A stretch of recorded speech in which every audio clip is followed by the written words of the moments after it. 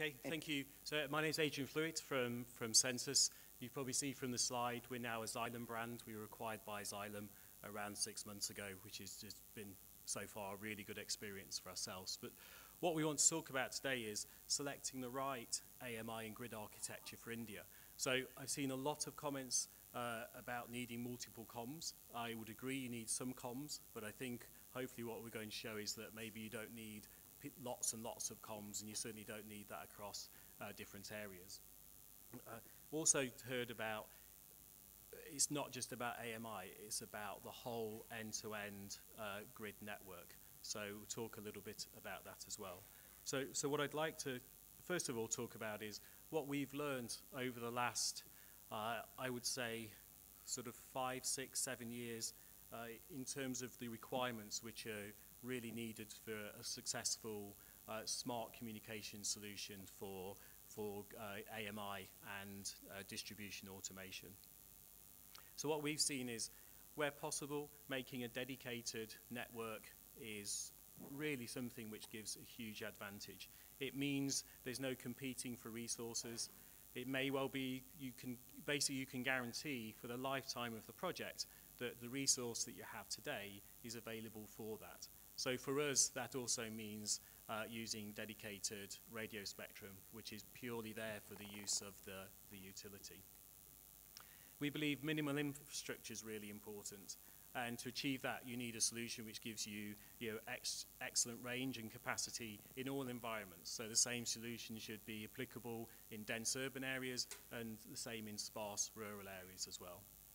We believe you need to minimize the amount of how long and how complicated it is for you to connect to the network. So we think where possible, direct access to the network is a key feature. We've also seen over the last few years how utilities, whilst they have an interest in the technology, they're moving more and more towards defining service level agreements. They can see that there are solutions out there, and they're starting to ask their providers to say, provide them guarantees. So they don't need to be involved in the technology decision. They need to be aware of that technology, but being able to commit to very high service level agreements approaching 100% is really key if you're going to get the most from any smart grid deployment. We also see simplicity of deployment is really important. It should be the same solution for all endpoints. When an installer goes into the field, you don't want them having to open the back of the van and decide which of one of 6, or in some solutions we've seen 8 meters will be required, depending purely on the communications technology. There should be a minimal number of options to support the communications.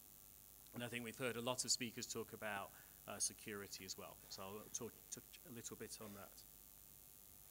So it's the architecture we propose is a point to multi-point, and you can see from the diagram, so each meter device will connect directly to the comms infrastructure. So there's no relying on other devices. So the minute the infrastructure is installed, the first meter will connect successfully to that network. You don't need to reach a critical mass before meters start connecting.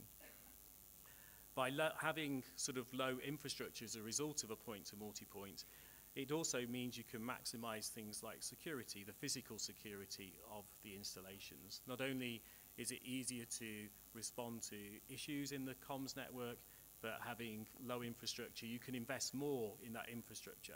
You can put battery backup into that infrastructure. You can put backup lines into that infrastructure. You can physically protect it better as well.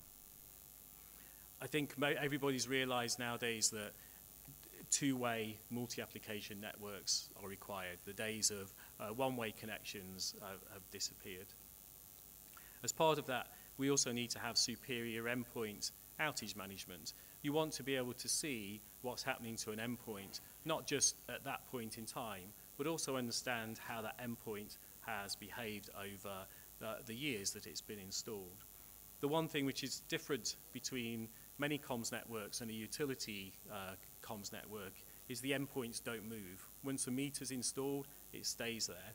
So you don't need, every radio message you get from that meter is important because you can compare that over a period of time. So we believe being able to monitor historically look back at endpoints is really important. Most networks have built-in redundancy, we agree with that. Low latency for execution of critical commands, in particular when you're talking about distribution automation, and that can be partly comms, but it's also being able to prioritize traffic and being able to separate out parts of the network which can be just for that purpose. The use of multicast, being able to reach many meters with a single message, when done in a proper way, can really enable that linkage between AMI and load demand. And it also enables rapid updates of new tariffs into meters and firmware. That's all well and good as long as you can connect. We still believe the utility needs to be able to choose which head-end systems they use, which devices, which meters they connect to that. So our approach to that is to provide open interfaces, both in the northbound of the system and also down to the endpoints. Range is really important. I won't go through the details on this chart, but you'll see lots of range claimed for different communications technologies. We believe that when you're talking about range, you should be looking at the range which is applicable for your scenario. So if you're looking at a mixture of endpoints, which could be indoors, outdoors, in cellars, could be in dense urban, in suburban, in rural areas, there's no point in using existing communications networks which have not been built around that. We really need to challenge any communications provider to make sure that they're building the network that is designed to meet the connection to your devices. Meters, unfortunately, can't pick themselves up and move closer to the window. If you can't connect a meter, it's basically a lost asset. A couple of case studies. We've deployed or in deploying the solution with a partner, Arqiva, in the United Kingdom, connecting 60 million meters, 10 million electric, 6 million gas. It's a DLMS COSEM implementation, which India is also proposing. But also importantly, the reason the UK project was delayed to start off with was the government realised, and we've heard about cybersecurity, how important it is to make sure that any connection to everybody's home is really done in a secure way.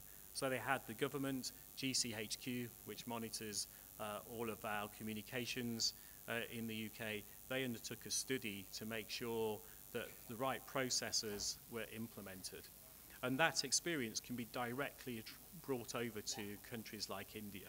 There's no need to go through that learning curve. That experience is now baked into a number of solutions. Locally, we started with one of our potential long-term customers here, BYPL. We're doing a trial in the east side of Delhi. It was announced just before Christmas we're going to be doing this trial. That trial, the base stations are now being deployed. We're starting to do drive testing of those base stations, and over the next few weeks, meters are starting to be installed into that area as well. So hopefully we'll be able to see directly that the predictions we've made, the capabilities, can be realized in the India market too. So in conclusion, our belief is a dedicated point-to-multipoint architecture delivers requirements not just for AMI, but also for smart grids in India. We'd acknowledge there's always going to be the need for some other comms, in particular when you're trying to move very high volumes of data. But for the vast majority of DA applications and, of course, AMI, we believe a single communications network is important.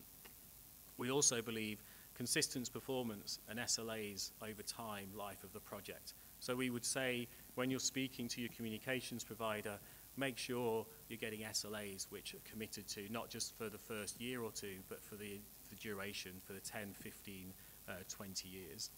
Clearly, minimizing the infrastructure has a lot of benefits, and probably the last thing we've learned is trying to keep things simple to deploy while still maintaining security.